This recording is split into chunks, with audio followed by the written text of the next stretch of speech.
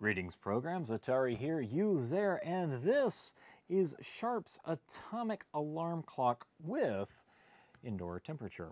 Now, I'm not going to do a review of this product. Actually, well, my mother-in-law, she bought this, and she wanted it because it has the backlight, and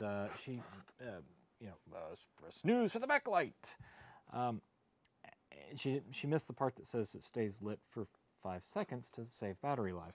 So she asked me, can you make the backlight just stay on? Because she just wanted it to be lit up at night so she can see it.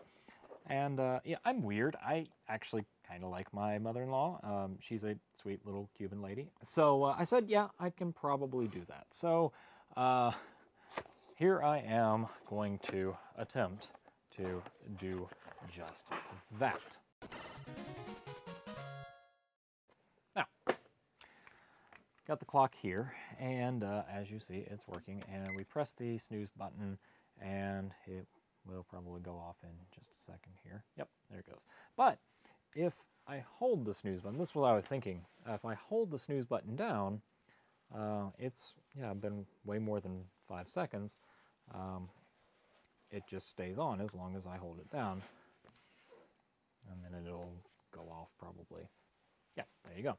So what I'm thinking is if I just, bridge the contacts on this switch, it'll just stay on and I won't have a problem with it. And then of course that will probably drain the battery, so I've got to figure out some way to provide power for this thing. So first thing I'm going to do is, well, I'm going to get rid of these little batteries here. Runs on 3 AAA, so that tells me that it's probably a 5-volt-ish system. Well, probably a 4-volt system, but 5 volts should not overload it, I wouldn't think.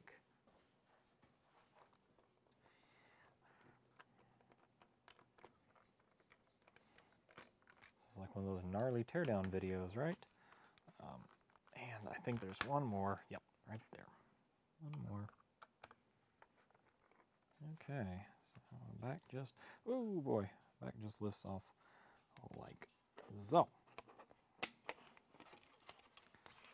Okay, so what do we got in here? We've got GPS or atomic clock antenna, batteries here. Beeper. It's like I kind of want to take the beeper out and keep it, but I don't think I will.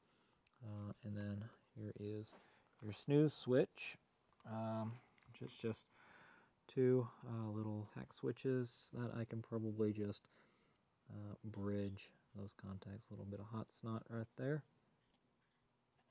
holding everything in place. This is some high-end build quality right here, let me tell you. And then just some more switch plates, some electronics right there. So it should all be okay. This is really all I got to worry about, right? Yeah. So, in fact, actually, I may just be able to bridge these and call it a day.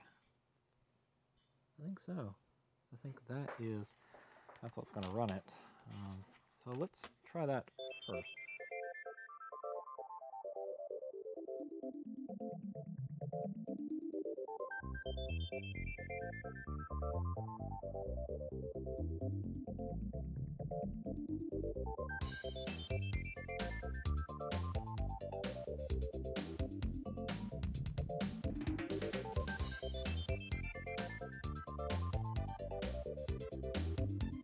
We got those leads desoldered. Let's try this real quick.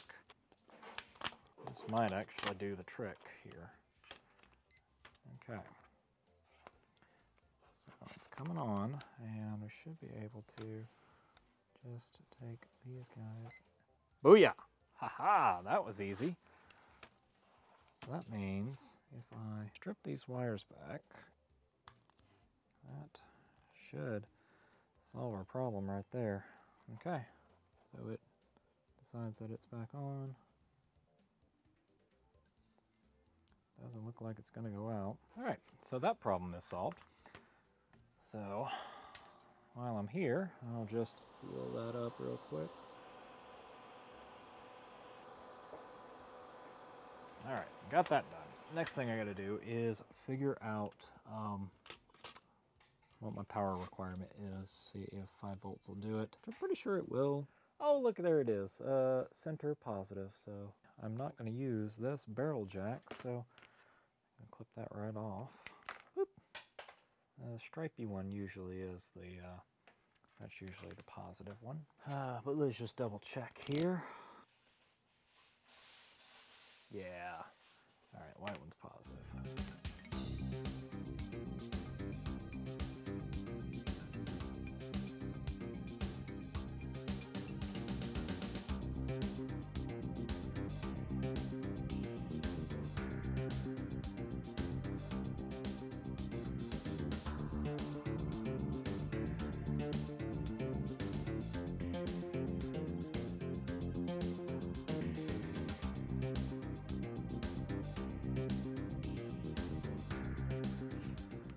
One more test.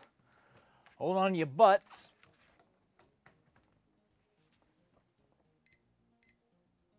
And it works. Yeah, it has to run on regular power. I mean, it can run on batteries too if you unplug it. But at least the light stays on and the batteries won't run down. So there you have it. Now we have a clock that has a backlight that keeps this backlight on and will not run out of batteries in the middle of the night. So I would say mission accomplished. Mission accomplished there. Anyway, so if you like this kind of stuff, social media over here, follow me, the AirborneSurfer, AirborneSurfer. Subscribe down here. Here's a video that YouTube thinks you will probably enjoy, and newsletter or something or other over here on this side.